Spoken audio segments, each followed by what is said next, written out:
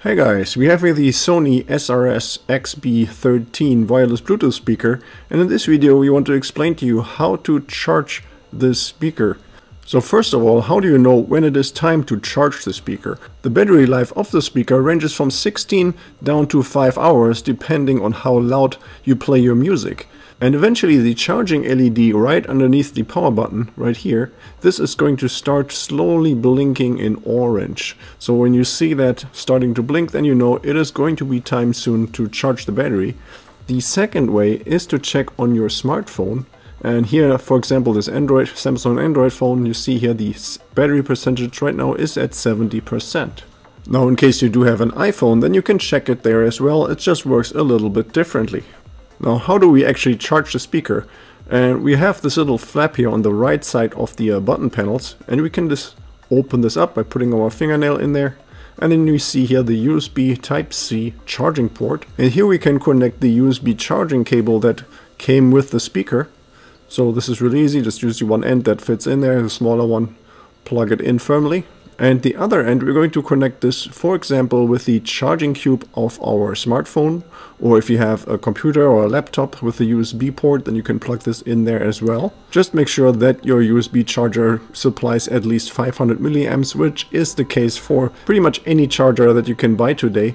So for example, if you do have a 2 or a 3 amp charger, then those will be perfectly fine to be used.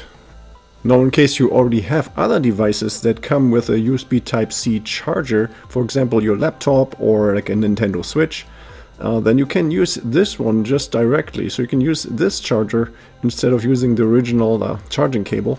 So this connector will fit in there just as well, and you can use this instead to charge the speaker. So now let us actually plug in the other end of the cable so that the charging process begins. So I have here this charging station that I'm in general using. And now when we take a look at the speaker right underneath the power button, then you see here the LED right next to charge is now illuminated. So this indicates the charging process has started, and it takes up to 4.5 hours for a full charge. So of course, if you started charging your speaker before the battery was completely empty, then it is going to take less time. And if you're wondering if you can use the speaker while it is being charged, then the answer to that question is yes. So it's no problem to actually use the speaker. Right now you see here the speaker is turned on, so it is able to play music right now and is connected to my phone. We just need to consider that when we're also using the speaker, it is going to take eventually a lot longer for the battery to be completely charged. So in general, if you want to have your battery charged as quickly as possible, then you want to make sure that you turn off the speaker so that it doesn't use up any more energy. So just press the power button, make sure it's turned off, and now we are going to get the shortest charge time possible.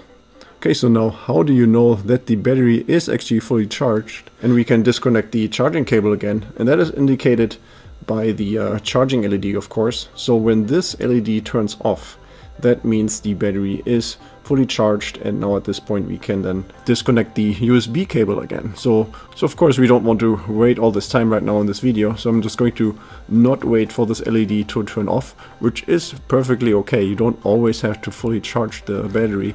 Just one thing you don't really want to do is just connect the charging cable for like a short amount of time and then multiple times. That's not good for the battery. Now when we disconnect the charging cable, make sure to pull it out nice and straight.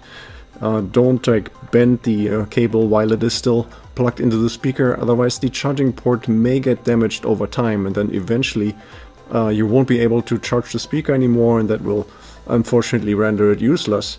So and then once we disconnect the cable, make sure to put the dust and waterproof cover here on the speaker again. Just press it in there firmly.